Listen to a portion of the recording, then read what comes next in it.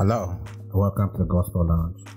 The Gospel Lounge is a place where we're going to have discussions about how the Bible applies to everyday life. So sit down, relax, and join the conversation.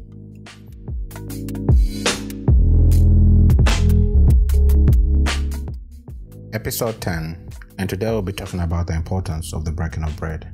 And for us to fully understand the function of why we do this in the local church, we'll look at a few verses in Scripture. Today's reading is in 1 Corinthians chapter 11, verse 23 to 26. The Word of God says, "For I received from the Lord what I delivered to you, that the Lord Jesus, on the night when he was betrayed, he took bread, and then when he gave thanks, he broke it and said, 'This is my body, which is for you. Do this in remembrance of me.' In the same way, he also took the cup after supper, saying, 'This cup is the new covenant in my blood. Do this often as you drink it in remembrance of me. For as often as you eat this bread and drink the cup, you proclaim the Lord's death until he comes.'" We pray and trust that the Lord will bless the reading of Scripture. Based on these few verses, we can now answer the question, the importance of the breaking of bread. So the breaking of bread sometimes is referred to the Lord's Supper or Holy Communion. And this is a function of when the church comes together, we do an act of remembrance of the Lord Jesus Christ. Different churches have got different ways of how they do this. I'll speak particularly on the function of how we do it in my church. So in our church, we tend to do it on a weekly basis because we follow the pattern of the New Testament writings, where we saw that this was done on a weekly basis. So at the beginning of the week, they did this. And I think it's also befitting to us as the people of God to do this as often, and if often, it's often when we meet. And I think this is the thing that we can start our week with, a remembrance of our Savior who died for us and who gave himself for us.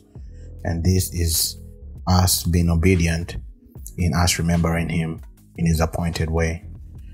The breaking of bread is something that is symbolic in nature. It helps us take us back to Calvary. Takes us back to Calvary, and knowing that what the Lord Jesus Christ did on Calvary was actually an act of obedience towards God and to the mission of redeeming mankind to himself. What happened on Calvary, his body was indeed broken for us, because we see that he was, as Scripture tells us in the Old Testament prophecies, he was wounded for our transgressions, and by his stripes we were healed. And we see that what the event of what went through him going through that was him ultimately taking the wrath of God that was supposed to be vindicated on mankind and placing it on himself. And we see that that was an act of him showing that his body was broken for us. The pain and the agony that he had to go through was not because of he was a sinner, it was because we were sinners. And this was now befitting for God to take that event to pour on the wrath that was supposed to be placed upon mankind, upon him. And we see that this is an act of him saying that he has given himself up for us, and he becomes the sacrificial lamb that is going to be presented towards God, which is going to be pleasing in God's sight. So we see a great exchange here. In his body, he takes our sins, and then he imputes his righteousness towards us. So that now the person who puts their faith in the Lord Jesus Christ is befitting to say that the sacrifice of the Lord Jesus Christ was indeed for them, and they can now come into God's side as people who have been redeemed because of that sacrifice is indeed pleasing in his sight. And the cup is symbolic in nature also because it speaks of the blood that was shed on Calvary. We see that blood had to be shed. This was an event that needed to happen to show that a sacrifice has taken place. We see it in the Garden of Eden, as well as also the nation of Israel had to do it year in and year out. but this was pointing towards a blood that can cleanse us from all sins, wash away our sins, past, present, and future, in Christ Jesus. And we see that that blood does wash us and cleanse us and help us become spotless in the eyes of God. So there is a sacrifice, but there's also blood that washes us and makes us clean in the presence of God. So it's befitting for the believer to want to function and remember that the Savior who's done this remarkable event for us.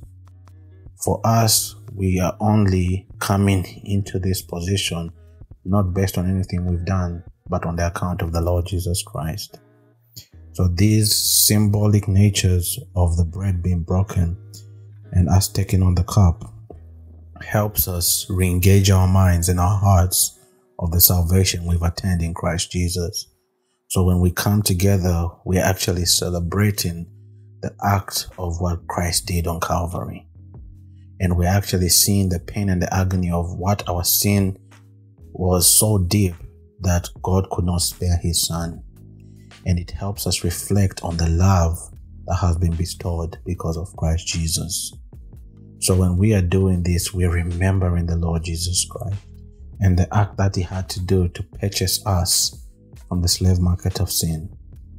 Mankind, as we have said throughout a lot of the podcasts that we've put before, is dead in sin, broken, and their direction is hell and death.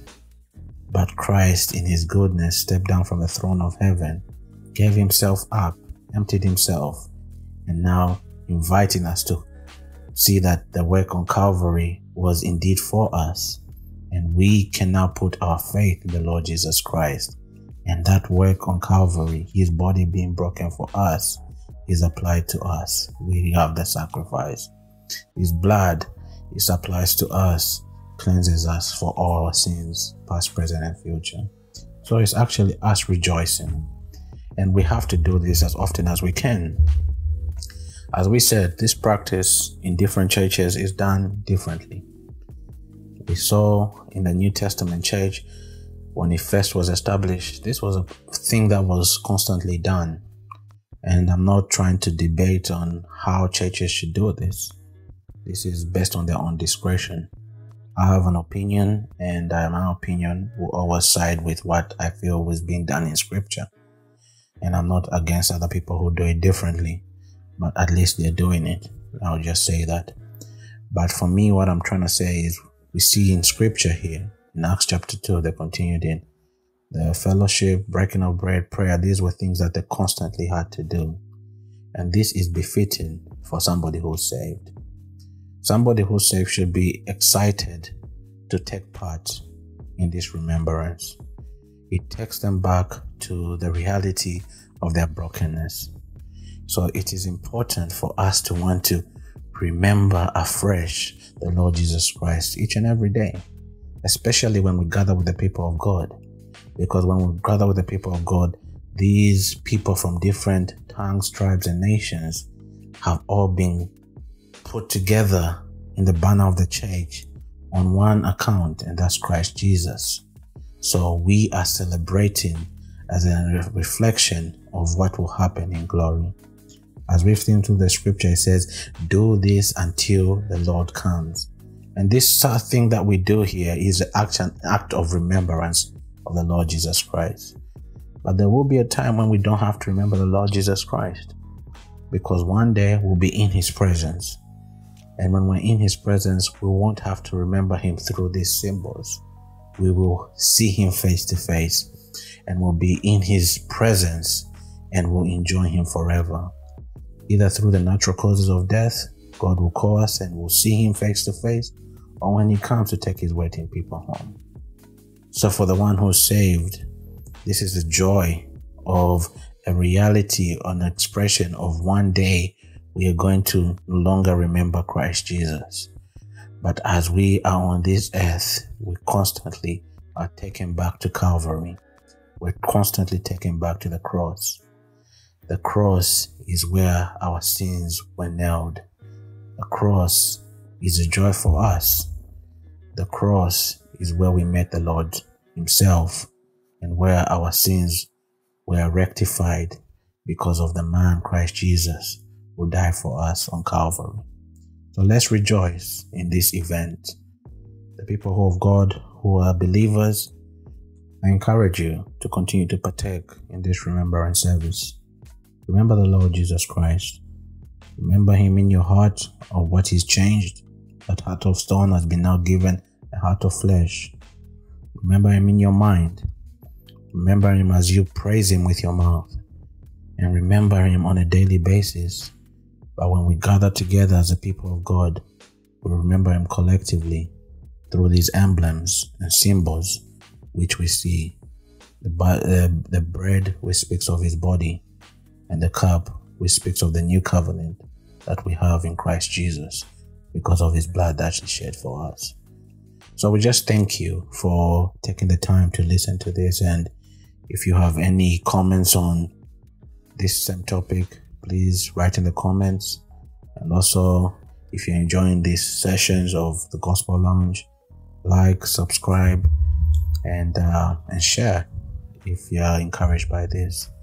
Until next time, thank you for listening, and God bless.